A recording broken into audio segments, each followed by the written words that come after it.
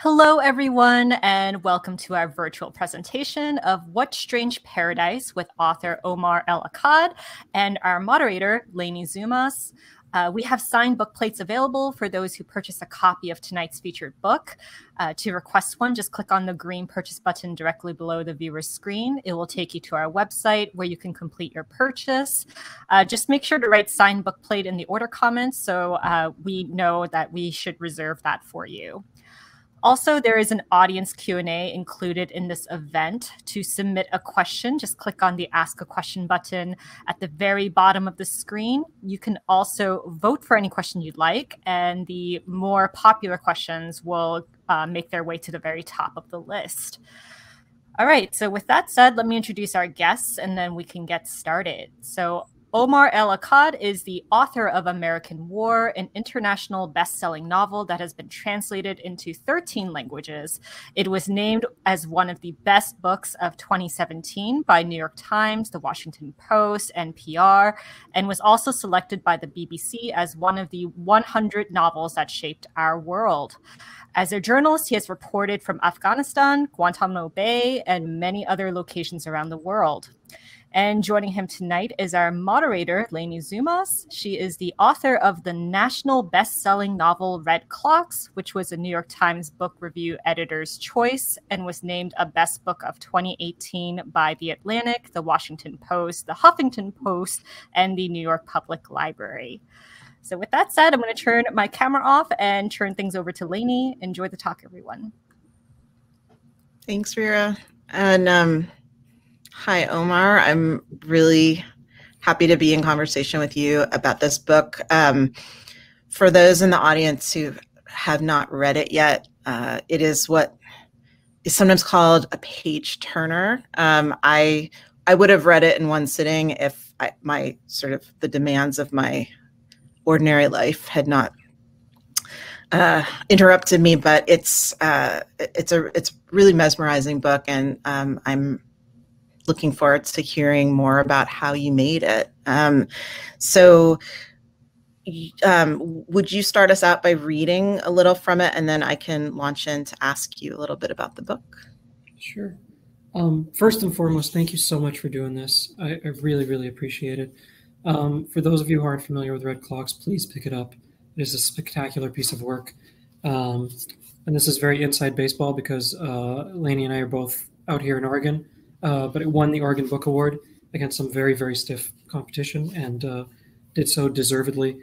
So I wrote a book. It's called What Strange Paradise. It is a repurposed fable of sorts. It's a story of Peter Pan reinterpreted as a story of a contemporary child refugee. The book starts with a 9-year-old boy named Amir who washes up on the shore of an unnamed Western island, the only survivor of a migrant shipwreck. And then the chapters alternate after that, after and before. The after chapters are what happens once he gets to the island, and the before chapters are how he ended up there in the first place. So I'm just going to read you the first sort of couple of pages, just from the beginning of chapter 1. The child lies on the shore. All around him, the beach is littered with the wreckage of the boat and the wreckage of its passengers. Shards of decking, knapsacks cleaved and gutted, bodies frozen in unnatural contortion. Dispossessed of nightfall's temporary burial, the dead ferment in decency. There's too much of spring in the day, too much light. Face down, with his arms outstretched, the child appears from a distance as though playing at flight. And so too in the bodies that surround him, though distended with seawater and hardening, there flicker the remnants of some silent levitation, a severance from the laws of being. The sea is tranquil now, the storm has passed. The island, despite the debris, is calm. A pair of plump, orange-necked birds, stragglers from a northbound flock, take rest on the lamppost from which hangs one end of a police cordon. In the breaks between the wailing of the sirens and the murmur of the onlookers, they can be heard singing. The species is not unique to the island, nor the island to the species, but the birds, when they stop here, change the pitch of their songs. The call is an octave higher, a sharp, throat-scraping thing. In time, a crowd gathers near the site of the shipwreck, tourists and locals alike. People watch. The eldest of them, an arthritic fisherman driven in recent years by plummeting cherubfish stocks to kitchen work at a nearby resort, says that it's never been like this before on the island. Other locals nod, because even though the history of this place is that of violent endings, of galleys flipped over the axes of their oars and fishing skiffs tangled in their own netting, and once during the war, an empty Higgins lander sheared to ribbons by shrapnel, the old man is still, in his own way, right. These are foreign dead.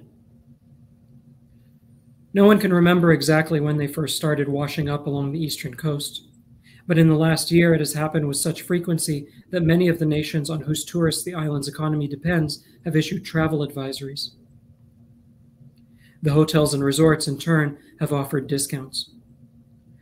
Between them, the Coast Guard and the Moor keep a partial count of the dead, and as of this morning it stands at 1,026, but this number is as much an abstraction as the dead themselves are to the people who live here, to whom all the shipwrecks of the previous year are a single shipwreck, all the bodies a single body. 3 officers from the municipal police force pull a long strip of caution tape along the breadth of the walkway that leads from the road to the beach. Another 3 wrestle with large sheets of blue boat cover canvas, trying to build a curtain between the dead and their audience.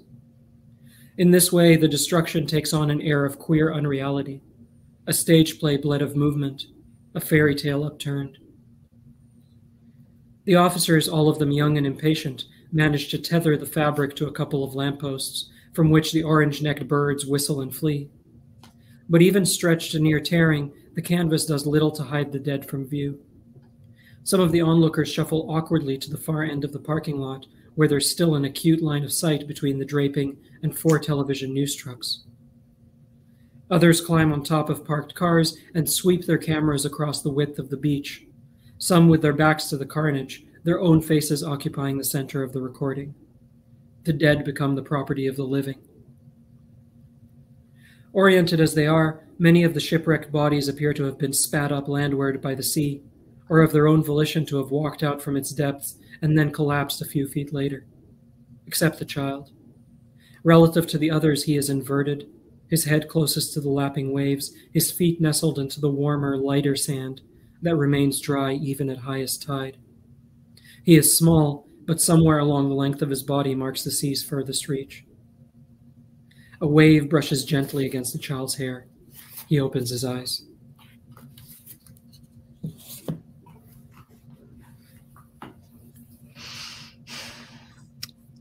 As I'm listening, and when I first read that on the page, that opening, I thought about Susan Sontag's essay regarding the pain of others, this real attention that you're giving to what happens when a human being becomes an abstraction, and when there's a spectacle of suffering that is staged in such a way that the people watching they might sort of feel something for a second, but they're not truly asked to be involved. And could you talk a bit about how throughout the book, this idea of spectacle and sort of almost presentation or stagedness is affecting the lives of these characters?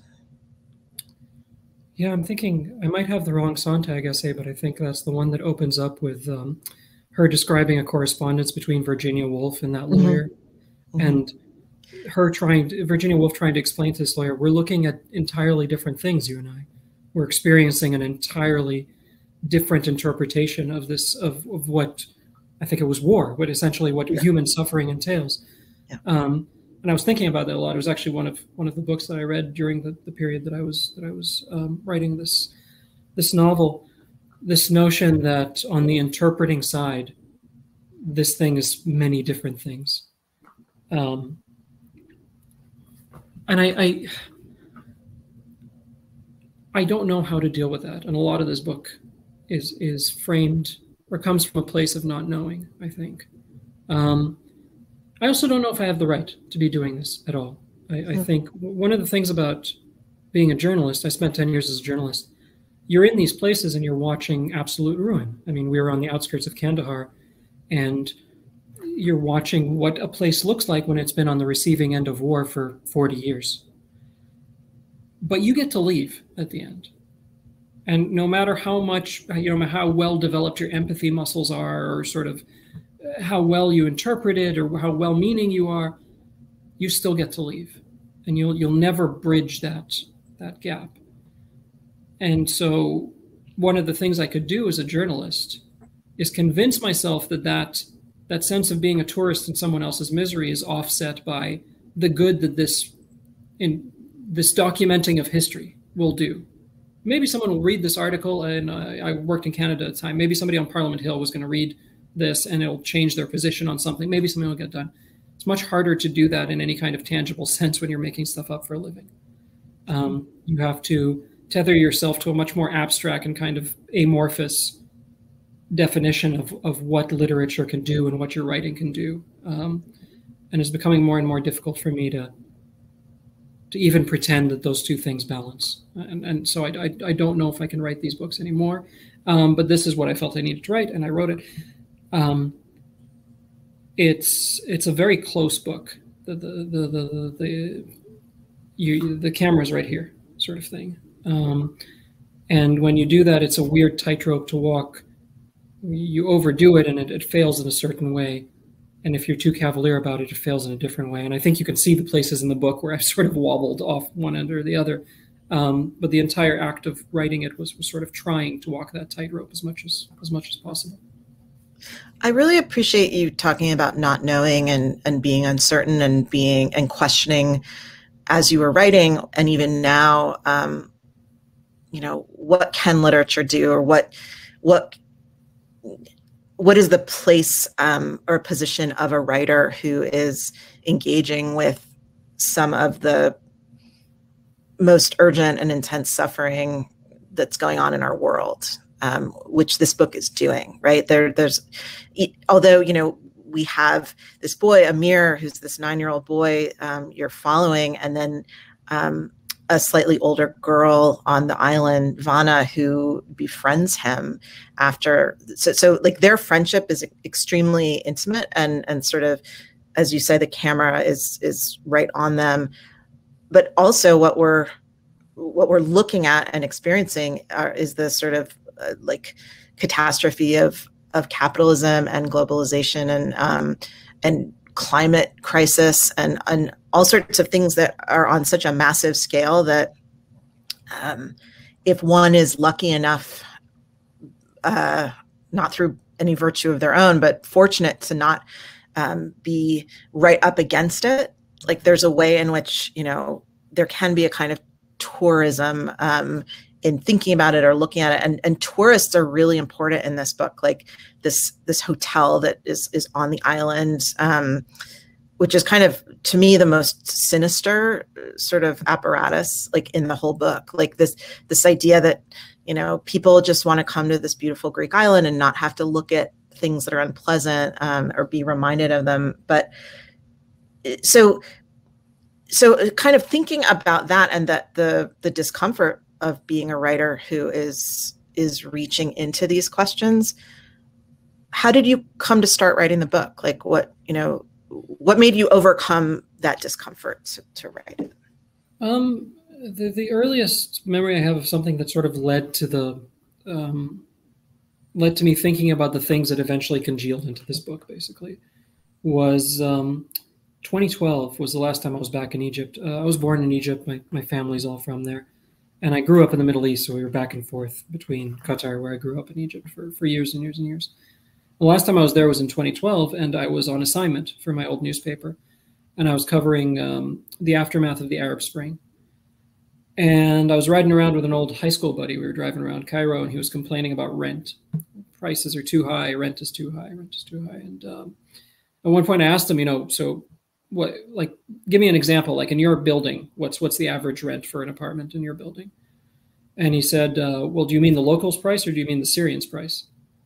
And I said, well, what the hell's the Syrians price? And he said, well, we've had this influx of people coming in and they don't have paperwork. They don't have anything. They don't have a choice. So you can charge them about 3 times as much. You can sort of squeeze them for all they're worth. Well, what are they going to do? Like go somewhere else? And it quickly became apparent that this wasn't just an apartments thing. This was like when you went down to get fruits and vegetables from the stall down the street. It was a similar calculus. And this is in the context of all the Arab leaders, all the leaders of the Arab nations going around talking about our Syrian brothers and sisters, our Syrian brothers and sisters. It's all bullshit. On the ground, there was a population that was fit to be exploited, and so they were going to be exploited. And then a couple of years later, I was reading about migrant shipwreck, this ship that had capsized along the Mediterranean, and the details were about as horrific as you would expect. But one of the things I remember about that particular story is that it provoked so much outrage in this part of the world for about 24 hours.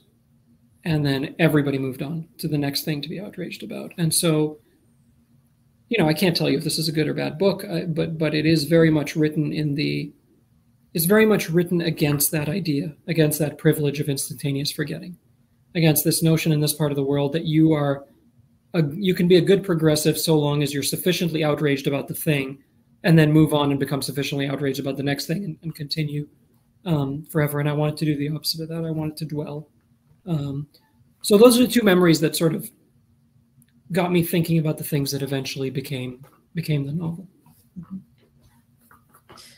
And once you started it, how were you thinking about structure? Because the structure, as a fellow writer, what's really exciting to me about the book on a craft level, on a sort of as a made thing, is how the two strands of narrative you described are behaving together, and how they're working. And so one of the things, in my kind of double consciousness as I was reading, I'm like, oh, at what point did Omar come to this structure? Like, when did he decide to call this before and after and now, so can you talk a little bit about how you arrived at the form that it takes now? Yeah, so from very early on, from the very beginning, I knew I wanted to follow Peter Pan. I knew I wanted to take this comforting fable that Westerners had been telling their kids for the last 100 years, and I wanted to invert it. And sort of in the process, bring it back to something like its roots, because when we talk about Peter Pan, today we usually talk about the man who refuses to stop acting like a child, Peter Pan syndrome, that kind of thing. The origins are the opposite. J.M. Barrie's older brother died, I believe it was in a skating accident when he was 13, and it crushed the family. His mom never recovered, and it heavily influenced years later the construction of Peter Pan as this boy who won't grow old. And so at the beginning, once I had that structural container, I did what I always do, which is sort of handcuff myself to it. And it's like, I'm going to stick to every single, it was the same number of chapters. I sort of wedged it into it because I needed to have, 17 in the original. It's going to be 17. It did not work at all. Like the chapter breaks were just jarring at best. And then I started to sort of loosen it up over time. And during that process was when I decided on before and after. I like that sort of, and I mean, there's sort of like the very, very obvious literary tricks that run throughout, that the after chapters are present tense, the before chapters are past, that kind of thing, which is not particularly clever on my part. But at one point, I actually had another element in there, which was these monologues from each of the passengers on the migrant ship, explaining their backstories. And to be honest, I love that on a writing level. Like, I loved writing these things. They absolutely did not work on a structural level. It was one too many elements. And I think every writer has been in that place where you're like, nope, this is turning into a kitchen sink kind of thing.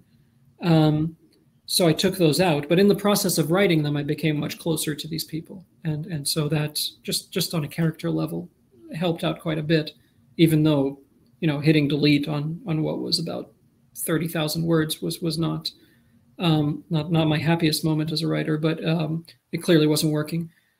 And then it was just sort of,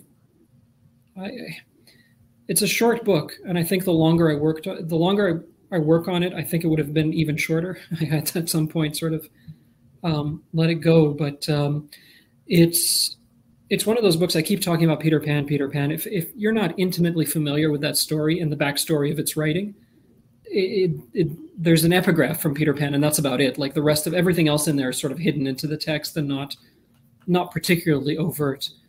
And so that was the other thing that I was trying to do, was structurally, I sort of welded myself to the original Peter Pan fable.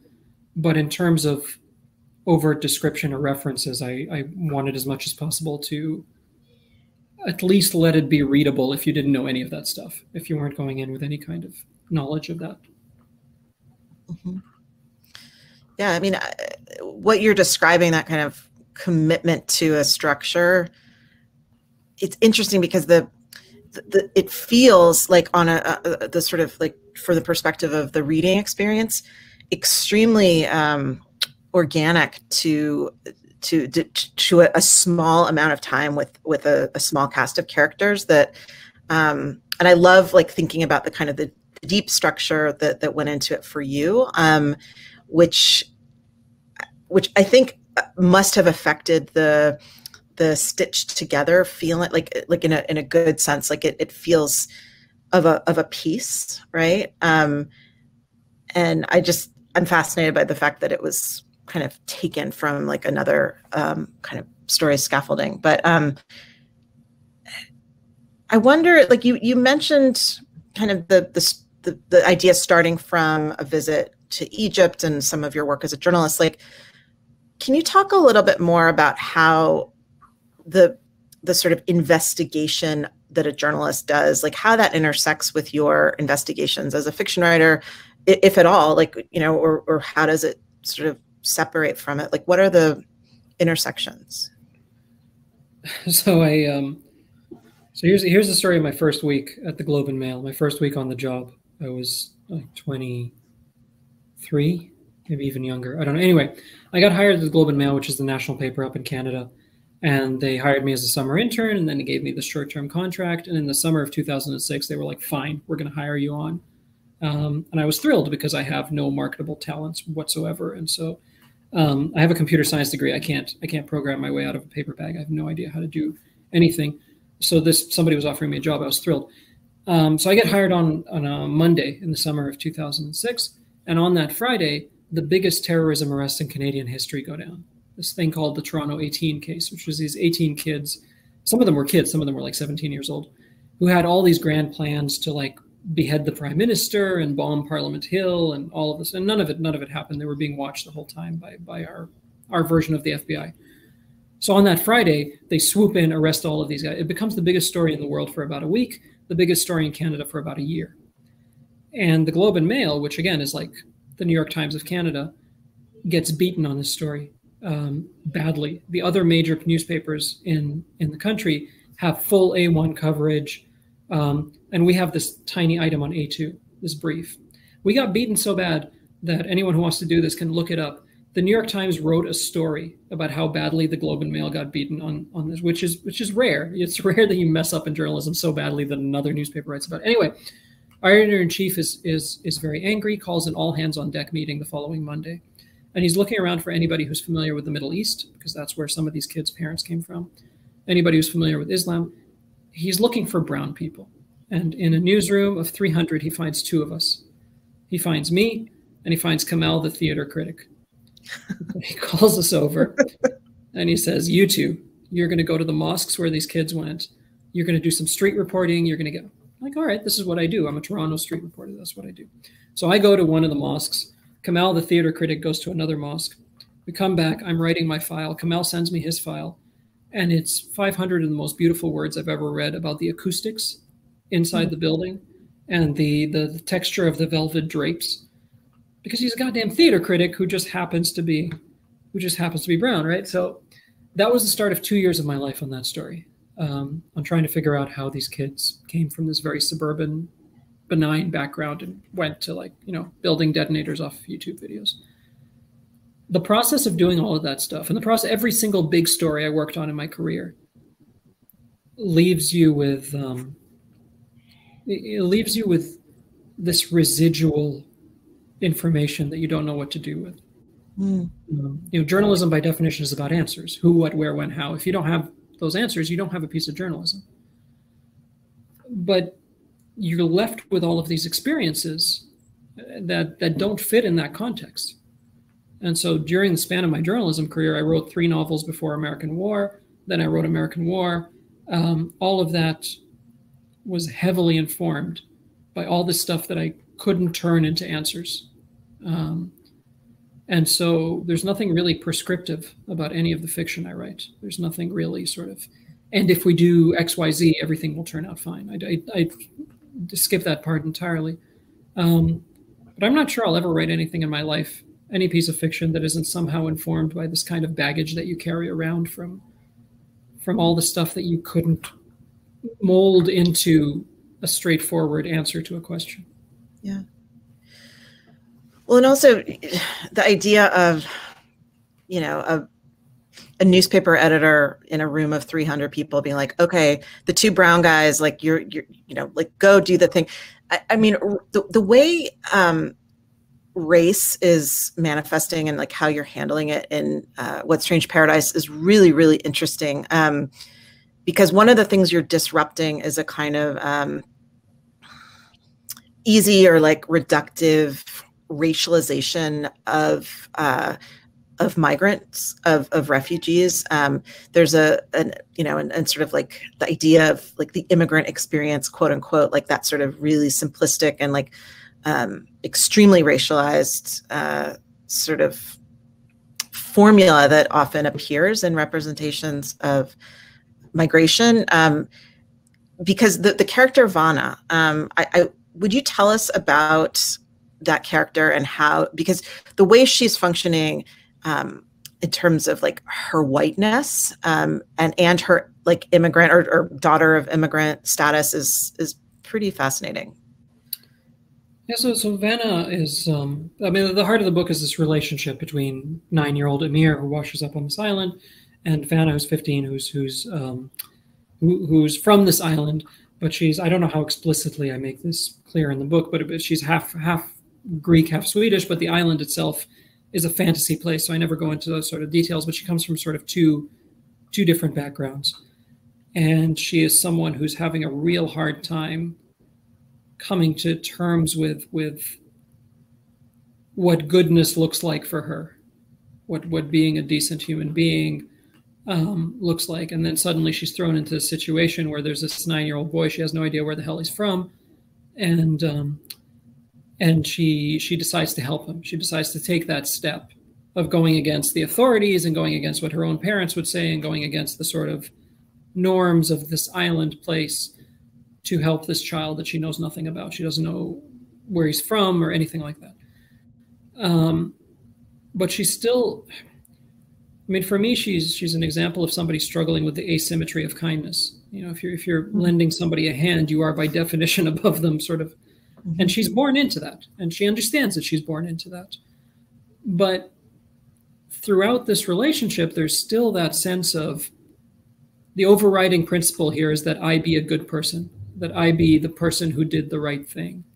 And there's immense goodness that comes from that in terms of her actions and what she does, but it's still from a place of, and this is what a good person would do, so I'm going to do this, and this is the end result. And even if it requires lying to this child or whatever it requires, the sort of ends justify the means, and the ends are very much tied in with this idea of, and then I will be able to think of myself as a decent human being. So she's to me, that's what she's struggling with throughout the course of the novel.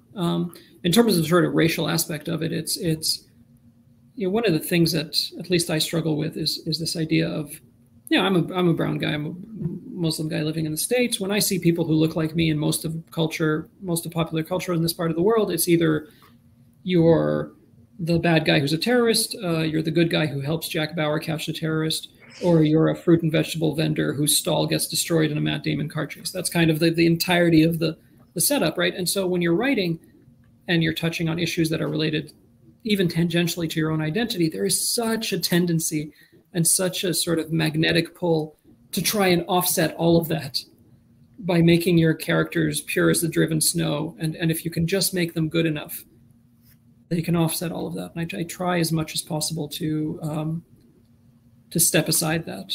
And I mean, again, I don't know if I do it well or not, but it's one of those things that I'm thinking about a lot of the time is you're not required to carry the entirety of your experience into the work, and you're not required to offset whatever the hell has been done structurally in your individual work. Those two things don't they can never fix one another. It's not how that's going to work. Well, I mean, I think one area of the book you are doing it extremely well and with really powerful results is the group of characters who's on the boat with Amir, the Calypso, and the cast of characters you wrote the monologues for and then chucked them out. I relate to that pain a lot. Could you kind of, for people who haven't read the book yet, give a sense of some of the cast on the boat? Because I think the way that those characters are speaking to each other and functioning is really disrupting this kind of sense of trope or caricature or virtuous, overcomer, right? Yeah, so thank you for that. I don't steal whole people generally. I steal sort of traits and mash them together and hope that it works. All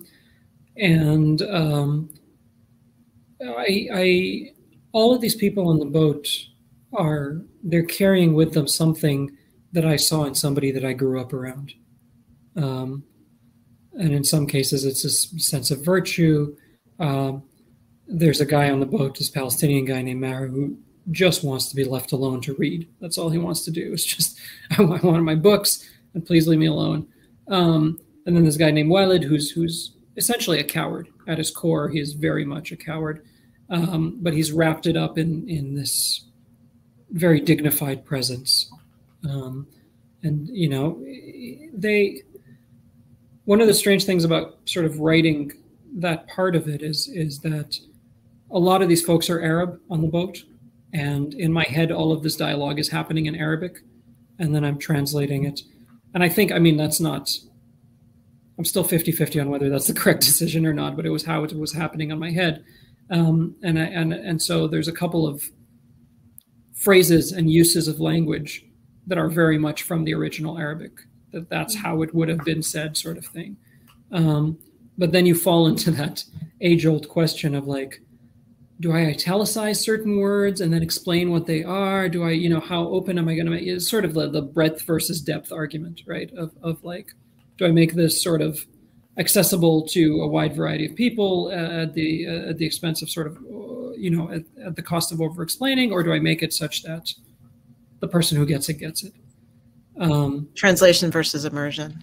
Yeah. There's the go-to example in this book, which is, you'll hear it. So at the beginning of the story, at one point, Vanna is, she's very upset at the nightclub down by the shore. This is sort of a tourist trap of an island.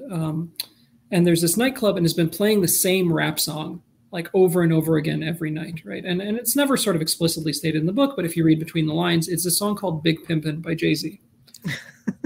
And so fast forward to the other end of the book, this migrant ship is in the middle of a storm and everybody's panicking, and somebody says, hold on. One of the Arabs on the boat says, I hear something. They're playing our music. There must be Arabs nearby. They're playing our song. They're playing this thing called Khasara Khasara. Well, Big Pimpin' by Jay-Z samples a mid-20th century Egyptian pop song called Khasara Khasara. The Venn diagram of people whose cultural knowledge includes Jay-Z's back catalog and mid-20th century pop music is those circles don't live anywhere near each other. And so at some point you have to make the determination of how open do I want to make that door? And I'm not saying there's a right or wrong answer to any of this. It's just one of those things that I was thinking about a lot, is this idea of you're walking another kind of tightrope, right? If they see it, it was too obvious. And if they don't see it, it was never there. And I try to sort of walk somewhere in between that, and I'm constantly falling off on one side or another. But it's something I was thinking about a lot when I was putting this particular novel together. Are the, like, what do you think the most important decisions were that you made around that? Whether at the sentence level in terms of italicization or versus not, or kind of in a macro way, like, what do you think are the decisions that are most important to how the book turned out? I think I very much decided I was going to err on the side of the surface of the lake was going to be one thing, and the stuff that's buried in the lake bed is going to be something. But I'm not throwing buoys tethered from from the surface down to the bottom. I'm not doing that. And again, I'm not saying that was a correct decision to make, but it's just it was an active decision on my part. There's, at one point, Amir gets on this boat at the beginning by accident. He doesn't know what the hell's going on. It's a misunderstanding, and he ends up on this boat. And right around the scene where that happens, there's these young men who are walking down the Corniche in Alexandria, and they see what's happening, and they make this. They're a bunch of idiots, and they make a silly joke that is completely indecipherable if you don't speak Arabic, and I don't explain that. It was going to be that kind of book, for better or worse. I decided early on, and so once I made that decision, I had to balance in my head those two pieces of writing, the lake surface piece of writing, and then the stuff I was putting in the lake bed. That's a horrible metaphor. It's not working at all. I'm sorry, but you get the idea of what I'm like sort of trying to. Yeah. And that, the surface story had to work at the expense of almost anything else, but that I could give myself that lake bed to sort of put what I wanted into it. Once I made that decision, I wasn't going to stray from it, for better or worse. Mm-hmm.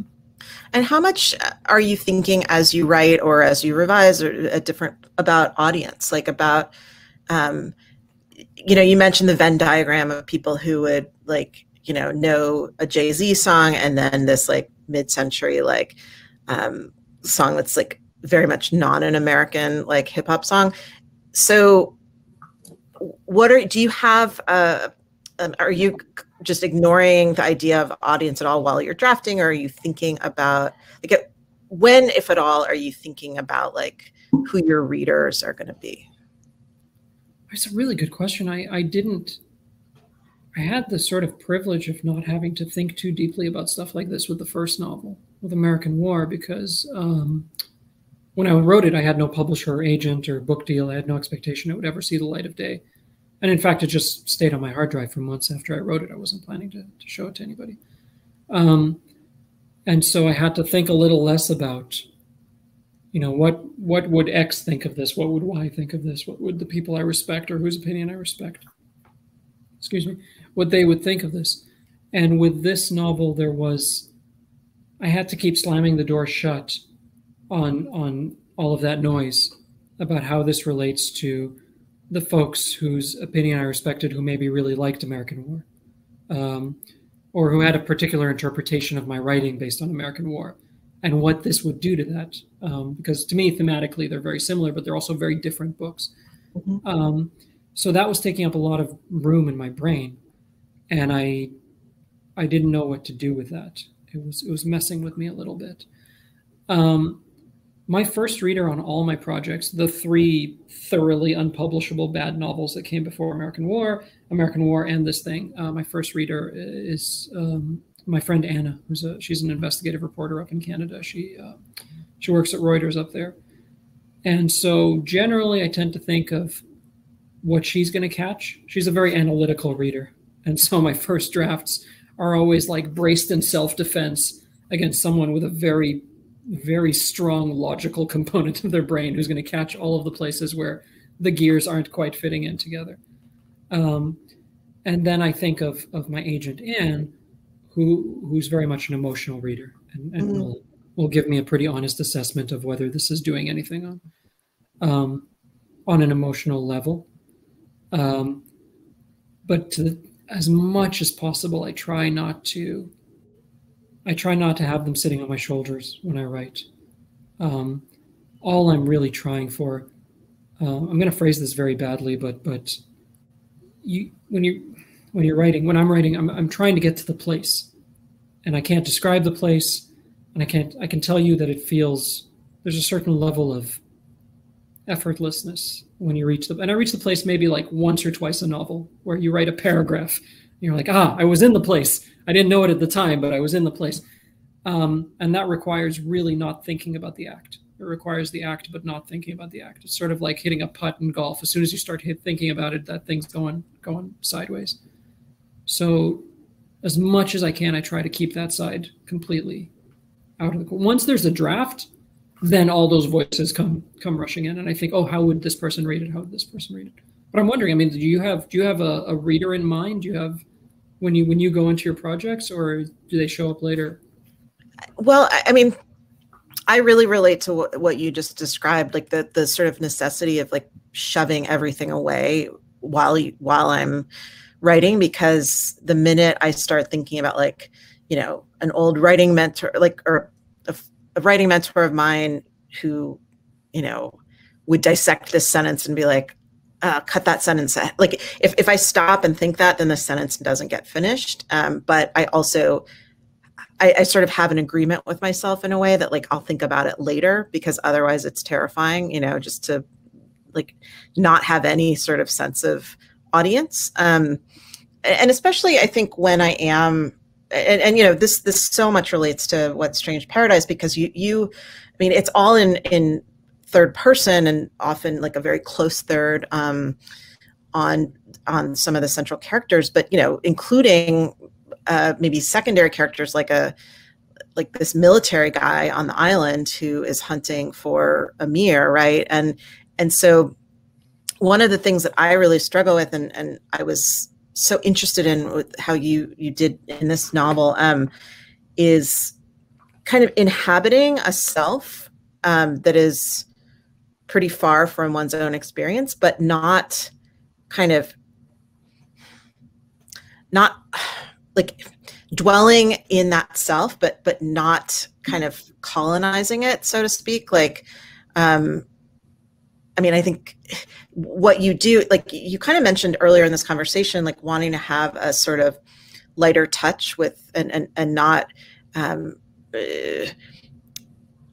sort of overwhelm like any of the characters' sort of presentations with like long monologues or kind of like an interiority that would like sort of swamp the book. And I think it's kind of, it's really exquisite, like how you've pulled that off, because it's not that we're really far away from the characters so that everyone seems like a type, but the book is also not insisting on, you know, the reader getting to know everything about every single character. You know, it's not saying like, oh, okay, I'm going to explain this military guy to you. Like, you know, I'm going to give you a Wikipedia dump of like the war experiences in which he lost his leg. And it's not that at all. Like, you're really restrained in kind of how you're, it's gentle. I think how we are allowed to accompany these characters. And I just wanted to say how much I admire that, because I think there's a lot of moving parts in this book that I think, again, thinking as a writer, like how you navigated that. But I also, so question-wise, since we're wrapping up soon, there's a question from a reader. It says, Omar, in American War, you took on a story large in scope, from the geography, the time frame, and the cast of characters. What Strange Paradise is much closer experience, tighter lens, time frame, location. Can you talk about how different the processes were in creating these two very different yet thematically linked books? Thank you so much for that question. Julie, who asked that question, is an incredible writer, by the way. Please go look up her work. She's really spectacular. I was thinking a little bit about if I'm fortunate enough to actually have a continuing career of writing fiction. My hope is that you could put a sticker on every new novel that says, like, if you love the previous one, you're going to hate this thing. You know, it's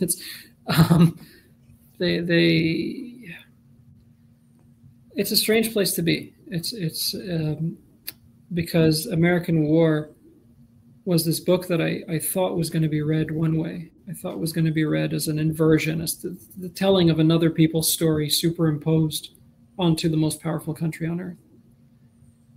And instead, it was read very much as an American story, because it came out 4 months into the Trump administration. And, you know, that was sort of